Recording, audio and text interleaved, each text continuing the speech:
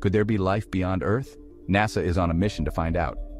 NASA's latest mission is taking us to Europa, one of Jupiter's most intriguing moons. The Europa Clipper spacecraft, launched aboard a SpaceX Falcon Heavy, aims to uncover the mysteries beneath Europa's icy surface. Imagine an ocean with twice as much water as Earth's, hidden under ice up to 15 miles thick. Could this be a cradle for extraterrestrial life? After a brief delay due to Hurricane Milton, the mission launched from NASA's Kennedy Space Center, igniting hopes worldwide.